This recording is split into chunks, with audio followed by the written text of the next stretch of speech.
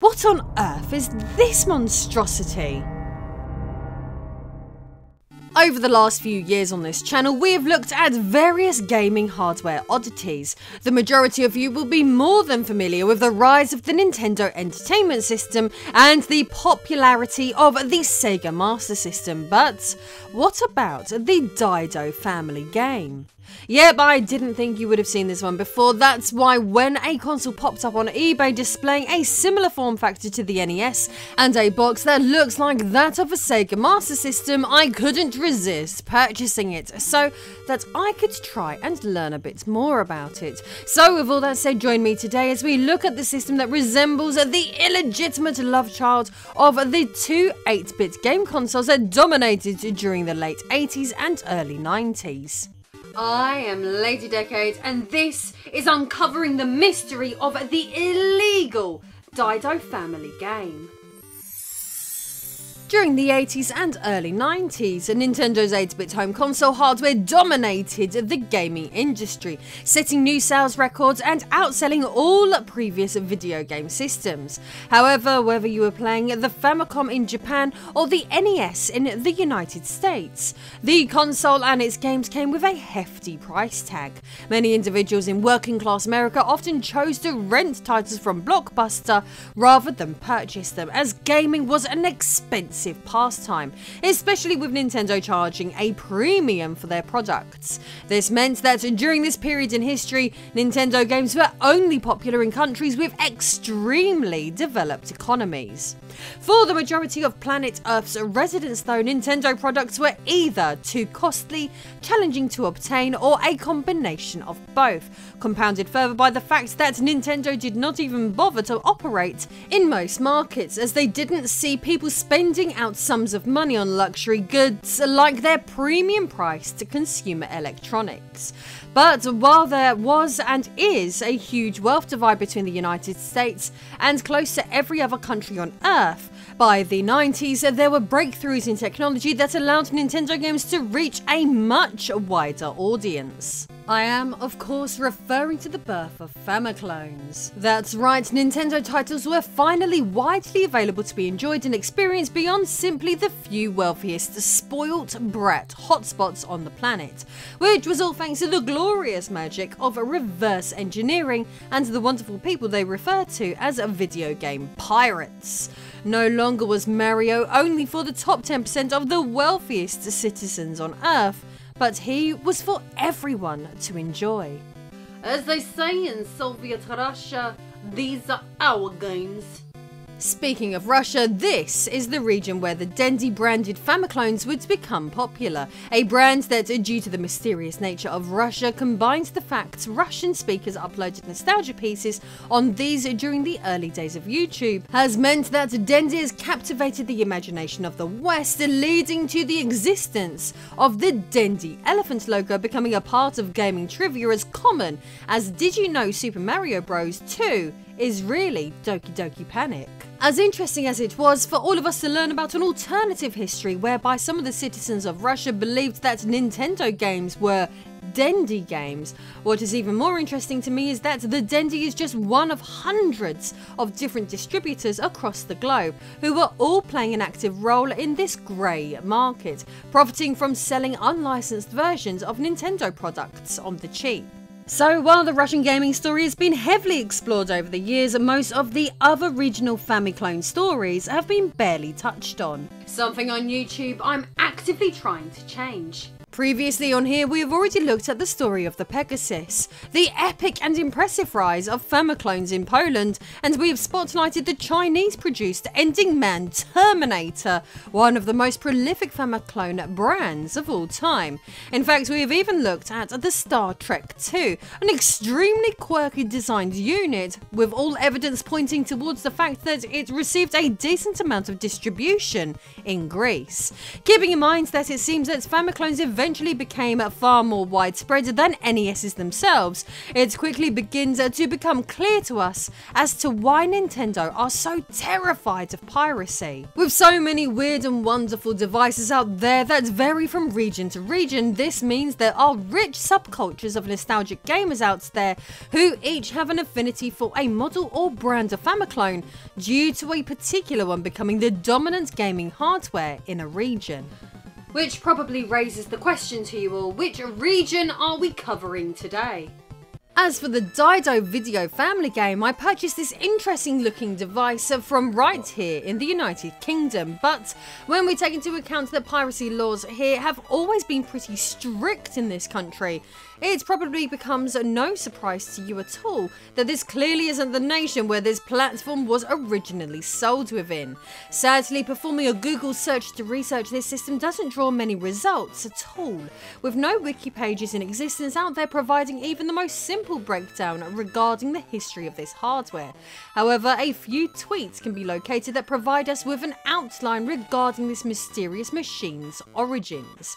A Twitter user by the name of Retro NES Club tweeted out some images of a Famiclone, but not the model we are spotlighting today. It reads, when translated into English, that this Christmas season many children received a hashtag Nippondo. It was a hashtag NES clone console that is a hashtag Famiclone, which was very popular in Spain. It came with a multi-game cartridge and pistol. It was compatible with pirated and official games from all regions. You got it? No, I don't have it. Just all of these weird things. While this isn't the Dido Family Game, can we take a minute to appreciate the name Nippondo? After all, it's a portmanteau of Nintendo and the Japanese word for Japan. It's just such a perfect name for one of these bootleg systems, particularly when we take into account that these Nippondos do not have a Famicom slot like most Famiclones, but instead a slot for NES games, which raises the question, why? Well, unlike in other places such as the Eastern Bloc, Spain was a country where the NES was indeed released, and as early as in 1987 in fact, a few years before Famicom technology even existed yet. In fact, I even happen to have a Spanish NES right here, with the console being clearly labelled Spanish Edition on the front. So why did Spain have a bootleg NES and the real deal simultaneously, you may wonder? The late 1980s and early 1990s were a period of significant economic and political change in Spain. Spain had recently transitioned to a democratic system of government following the death of General Francisco Franco in 1975. This transition created a more stable and open political environment, which had a positive impact on the country's economic prospects. Spain also became a member of the European Economic Community in 1986, which later evolved into the European Union. Spain attracted a considerable amount of foreign direct investment during this period, particularly in sectors like telecommunications, energy and finance. Foreign companies saw Spain as an attractive market due to its growing economy and EU membership. Spain invested heavily in infrastructure development, including the expansion and modernisation of its transportation networks. This included the construction of high-speed rail lines and major highway projects, improving connectivity both domestically and internationally, with tourism also continuing to be a significant driver of the Spanish economy during this time. So there was certainly enough money floating around in Spain for many consumers to have been able to afford a real NES. But why bother when you legally didn't have to? The history of video game piracy laws in Spain is a complex and evolving one. Like many countries, Spain has had to adapt its legal framework to address the challenges posed by video game piracy over the years. In the late 80s and early 90s in Spain, there were limited legal provisions specifically addressing video game piracy. As a result, piracy of video games was relatively common in Spain during this period, with unauthorized copies of games and consoles being widely available in the market. This would all slowly change, as by the late 90s, Spain began to implement international agreements and treaties related to intellectual property rights, including those pertaining to video games. This marked a shift towards a stricter enforcement of copyright laws. But before all of this came to fruition, the laws allowed products such as Nippondos to flourish. But what about the Dido Family Game? Was this sold in Spain too? Well, according to some responses from that tweet from Retro NES Club, yes. Another poster with the username WKR replied and stated that he owned a Dido 3700, with them showing off pictures of the very same console and box that I have right here.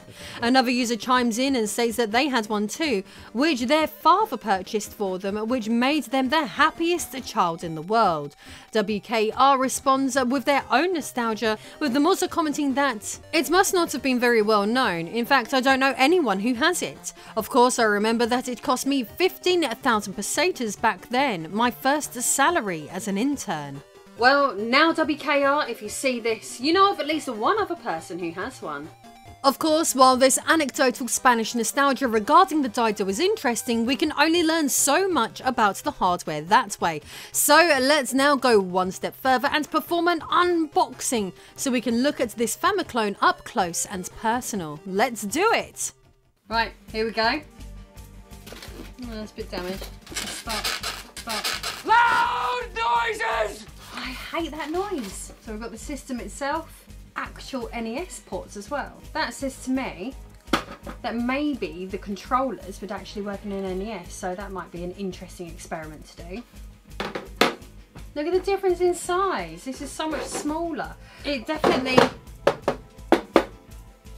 sounds different. Right. On the back we've got an eject button as well. It's interesting. Got the instruction manual. That does look like a Famicom controller, but we've got two turbo buttons. Second one. Oh, that's interesting. Is it? It's got a picture of a ColecoVision on it. I wonder if that's what was supposed to be in the box or not. I have no idea. But yes, you can turn that to antenna and you can turn that to game. Tell me in the comments section what you think of the design of this. Now we have the unboxing out of the way, let me show you one of my favourite features of this model of Famicom, its quirky eject button. You insert an NES cartridge into the device, much like how you would insert bread into a toaster, and as the game is inserted, the eject button on the back pops out of the system. Applying pressure to it allows games to satisfying pop out of the front, leading this to, in my opinion, being one of the cooler designed Famiclones. Dido also distributed these converters to allow us to insert Famicom form factor games into the family game, and this additional converter that was created so that NES shaped games work in Famicoms and Famicom inspired Famiclones. In fact, after doing some research online, it seems that Dido produced Famiclones that look like Famicoms as well as their NES shaped devices. So thus far on my quest to learn everything there is to know about these weird grey market consoles, it's been fun to track down and learn about some of the murky past surrounding the Dido Family Game. Sadly, there is not a great amount of information online written about this odd platform, but at least all of us have had the opportunity to have an up-close look at it and even hear some first-hand nostalgic memories about it from its home market of Spain. However, like with many of these mysterious machines, I would love it if there are some of you watching at home who can fill in even more of the gaps. So if you grew up with a Dido Family Game, please share your personal nostalgic story down below, as it would be cool to hear some more personal experiences from those who enjoyed this oddity. If you enjoyed this upload, check out my Star Trek episode now. May the force be with you, always.